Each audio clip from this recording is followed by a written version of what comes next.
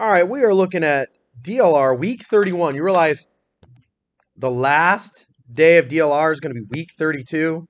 How about that? We got one more week of traditional DLR. What? That's right.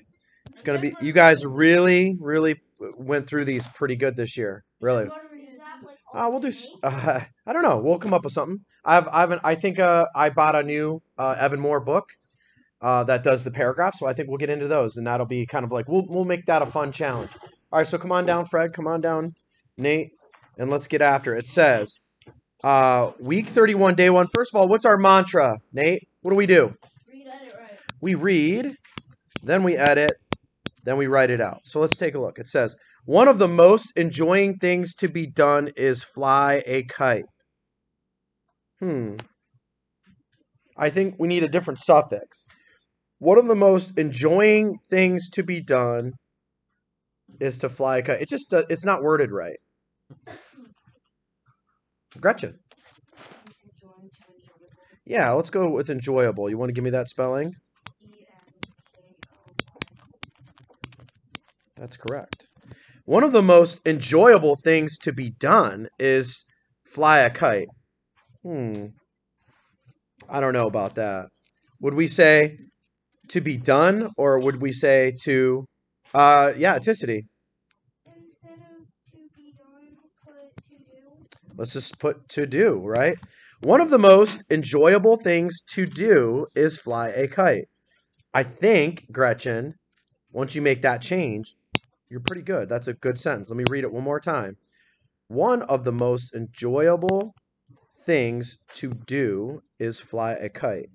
I think that is all done. So for number 1, we had 2 corrections. Yes. You gotta put one of the most enjoyable things to do is to fly. Well, you could add that, I suppose, but it also works when it reads like this.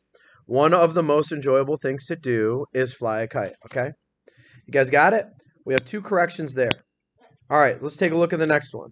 Sometimes it's not that easy to fly a kite, so I will give you some tips. We have 2 complete sentences sandwiched in between that conjunction, but Fred, your hand went up pretty fast. What do we need to do here? Sometimes is one word. You know how many times I see grown adults mess that up on Facebook? It's don't be that guy. Don't be that person. Ready? Good, Fred. Wait a minute now, Fred. Here's another thing that jumps out at me. Sometimes it's not that easy to fly a kite. You do, because what is it? What is it? It's one word with You could say it is, right? You could say sometimes it is. So it's a contraction. So yeah, let's fix that. Good job. All right, who else wants to jump in here? We can't let Fred correct the whole thing. He'll do it if we ask him to. Sometimes it's not that easy to fly a kite. What do we need before that conjunction? Annalisa. We do. Comma. So I will give you some tips. I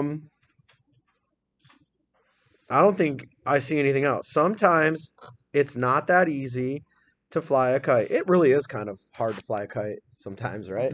You got to string it. You got to, I don't know. Sometimes it's super easy.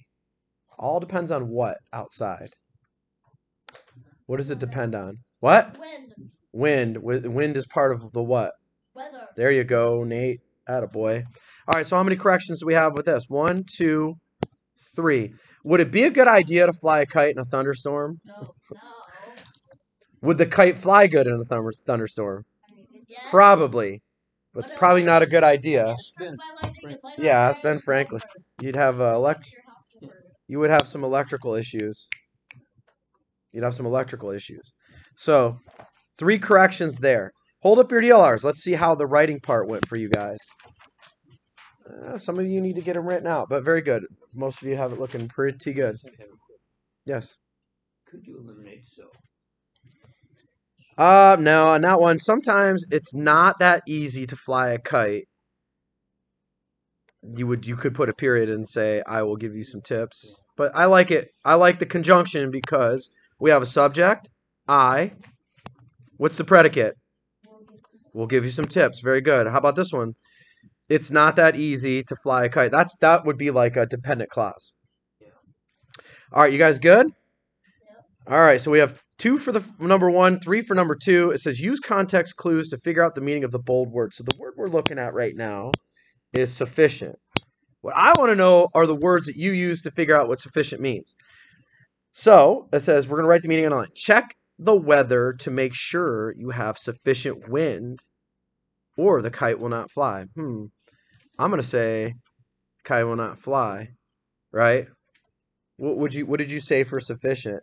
What did you say that meant? Yeah. Yeah, good wind, good enough, or I'm going to say just the word enough will do it. Right? Sufficient would be enough. You could plug enough in there and it would be perfect. Check the weather to make sure you have enough wind. Yes. Yeah. I put decent or like strong. Strong, decent would also work. Very good. Those are all good synonyms. All right. How about this one? Write the best word to complete the sentence. All right. So we'll plug in. We'll use the plug-in method, right? Here we go. Find a blank where there is a lot of room to run. A building? Do we want a building to fly a kite in? So let's eliminate that. Forest? No. Why doesn't that make sense? You're going to be like Charlie Brown with all the kites in the tree, right? Or you're gonna hit a tree. Field makes, or you're going to hit a tree, Fred. Yeah, exactly right. Field. All right, there you have it, you guys. Week 31, DLR day 1 in the books. Today out.